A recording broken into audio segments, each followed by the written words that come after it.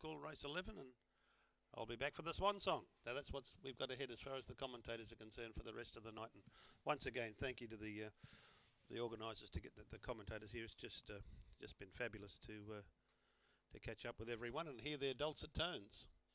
Wise Misty, the favourite, $3.80 for Craig Hazelgrove. I've tipped the 2, Big Bad Bob at $4. Green light. Here we go. Off.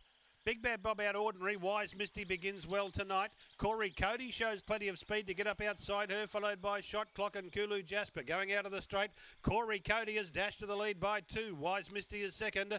2 then to go, Lassie Go, and Big Bad Bob trying to work into the race. Shot Clock was further astern. Then Bubble Guppy, Casanova Joe and Kulu Jester the last one. Corey Cody in front. Wise Misty trying to pick it up, and Big Bad Bob up on the inside. Corey Cody and Big Bad Bob.